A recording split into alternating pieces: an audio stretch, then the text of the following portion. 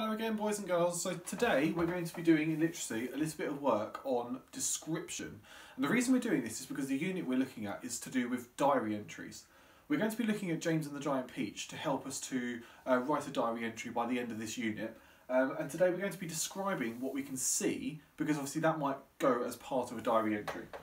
So today our objective is to describe a setting, and to be successful we're going to see if we can use adjectives to describe our setting. We're going to see if we can use our senses to describe in more detail. So rather than what we can see, we can think about maybe what we can hear, smell, and feel as well. We're going to see if we can write in simple and compound sentences, and then see if we can possibly use some subordinated conjunctions to write in more complex sentences. So I've got a picture here, and this is an image of what somebody thinks that Aunt Sponge and Aunt Spiker's house might look like. So I want you to have a think to yourself. How does this house look? Do you think that it looks quite inviting? Do you think that people might want to come and visit this house? Or do you think it might be kind of the opposite? Do you think that it's similar to the Twits house? I feel that it is quite similar. It's not exactly the same. We can see that there's windows, whereas in the Twits house they didn't have any windows because they didn't want anyone looking in. But looking at it, the house looks quite crooked, doesn't it? So have a think. What words might you use to describe this house?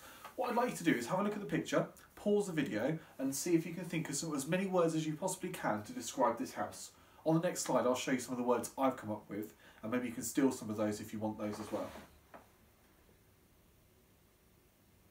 Okay, hopefully you've got your list now of adjectives that you've come up with. I'm going to show you my list, and if any of them are on your list as well, then give them a tick.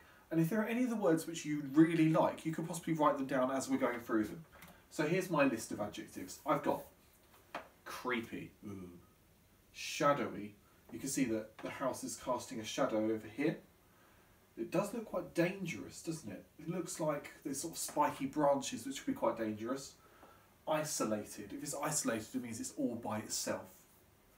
Quite mysterious. Ooh. Dreadful. It looks absolutely dreadful. Dreadful is a word that means like horrible. Terrifying if it's really scary. I've already used this word before. It looks quite crooked. It's not straight, is it? It's quite bent as it goes up. Uninviting. I asked you whether it was inviting, whether people wanted to come to it. But if it's the opposite of that, we use un in front of it. Uninviting means it's not very nice to go to. Evil, scary, and gloomy. If you want to steal any of those words to possibly use in your writing today, then pause the video now and write them down. Okay, so what I've done is I've actually written my own description of the setting, using some of those words, and maybe some other words as well, to describe what you could see if you were looking at that house from a distance. So, my description says, in the middle of nowhere lies the house of Aunt Sponge and Aunt Spiker. In the spooky night, I can see the haunted house on a creepy, shadowy hill. The house has dangerous people inside of it, except for one, James.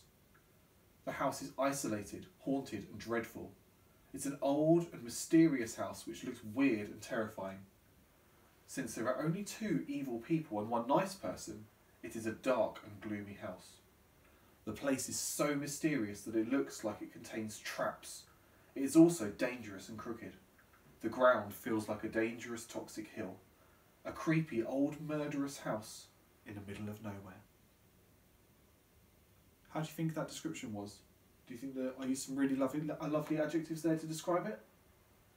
Do you think maybe there's anything that I could do to change it to make it better? As I was reading it, I noticed in the last paragraph I used the word dangerous and crooked, and then I said the ground feels like a dangerous toxic hill. I used that word dangerous more than once. Sometimes that can be quite effective if you use the same word more than once, but if I could vary it and try and use something different, maybe I could try and do that. So let's go back to my adjective list. Did I use any of those words? Did I not use any of those words? I don't think I used the word uninviting actually in my text. So let's go back and edit and change that to one of those. So it also looks, let's change the dangerous here to uninviting. It also is also uninviting and crooked. The ground feels like a dangerous toxic hill. That's much better, isn't it? I can already see just by changing that one word it's made my writing more exciting. So I hope you liked my writing, but now the challenge is up to you.